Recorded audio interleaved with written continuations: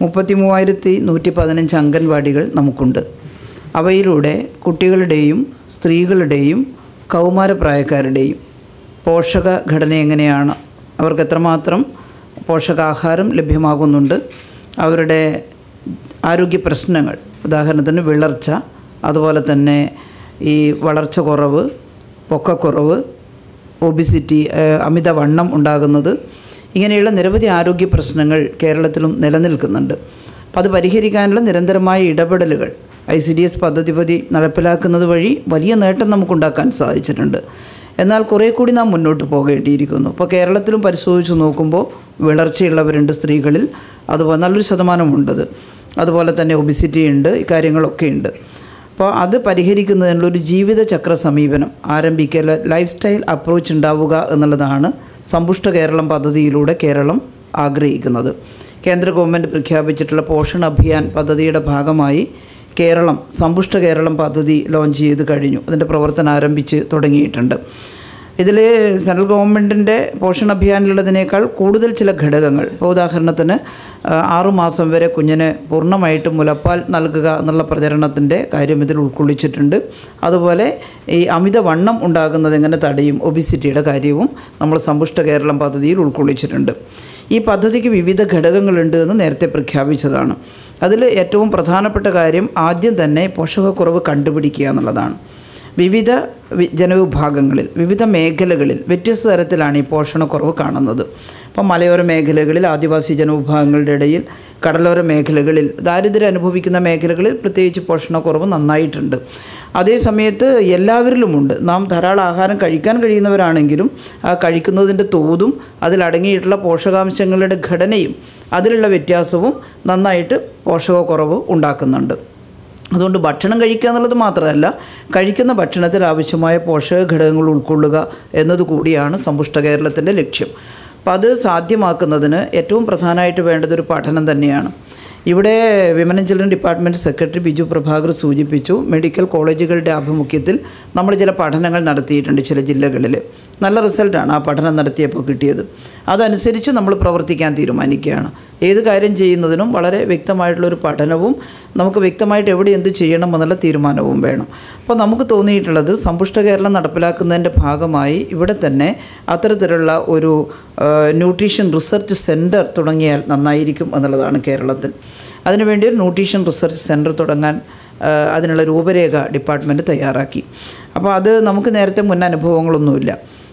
ഇപ്പോൾ ഡൽഹിയുടെ തൊട്ടടുത്താണ് ഹരിയാനയിൽ പ്രവർത്തിക്കുന്ന നാഷണൽ റിസർച്ച് സെൻ്ററുണ്ട്, NIFTEM.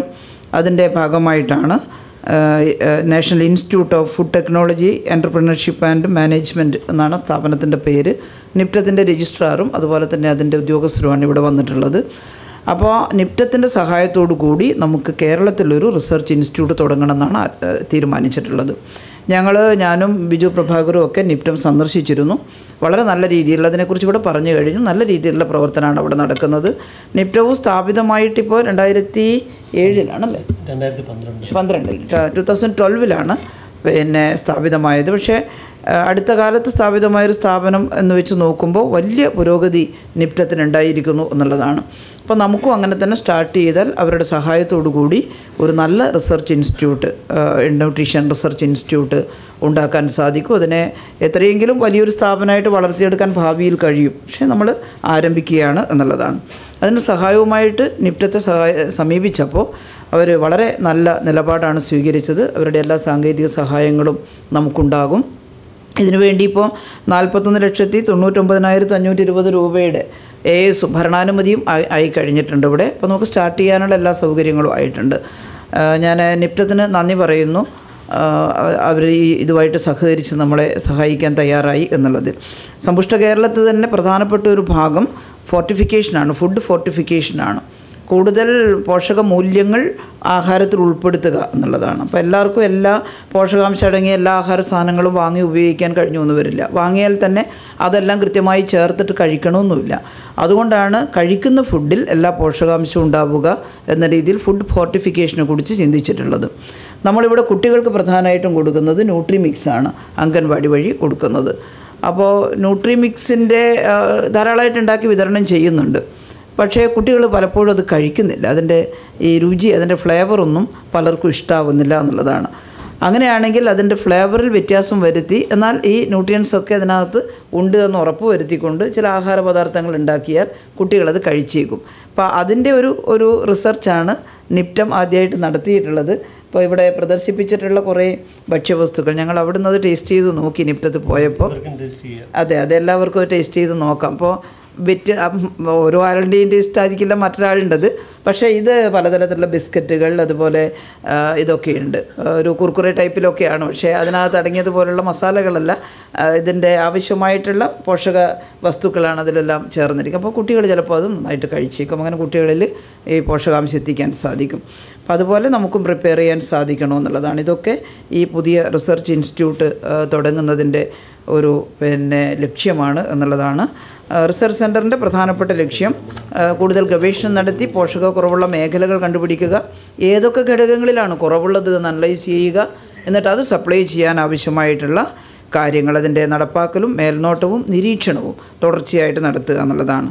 ചെറിയ കുട്ടികൾക്കിടയിലെ വളർച്ച മുരടിപ്പ് അതിൻ്റെ ശതമാനം കുറക്കുക, അത് 25% താഴെയാക്കുക എന്നുള്ളതൊരു ലക്ഷ്യമാണ്. അതുപോലെ തന്നെ 6 വയസ്സ് വരെയുള്ള കുട്ടികളുടെ ഭാരക്കുറവ്, അതും ഇപ്പോഴു് 25%-ലൊക്കെ കൂടുതൽ വരുന്നുണ്ടത്, അത് കുറച്ച് കൊണ്ടുവരിക എന്നുള്ളതാണ്.